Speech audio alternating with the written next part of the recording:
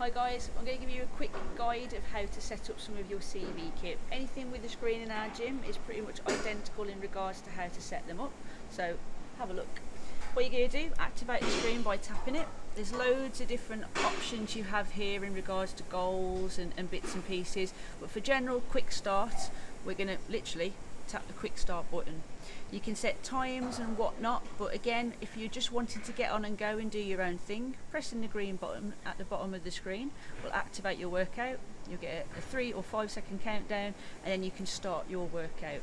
So across the top, if you wanted to have a little bit of different things to look at, we have a TV you can kind of watch whilst you're doing your workouts.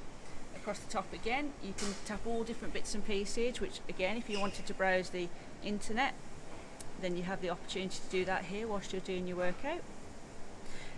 Anything you press on screen, if you wanted to return to your default set screen, then there's a back button down here which should return you back to your workouts.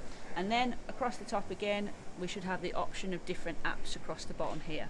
Now what we suggest you do at the end of each workout is obviously give the machine a bit of a wipe down, but hit the return to workout button. You can stop your workout here, and either whilst it's paused if you wanted to continue, or stop.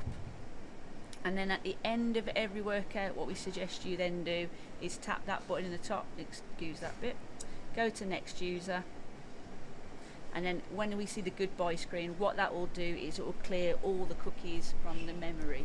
So if you've been using YouTube or you've been looking at Facebook, make sure you do that to make sure that everything is kind of signed out. And that's your quick guide to how to set up our CV equipment screens.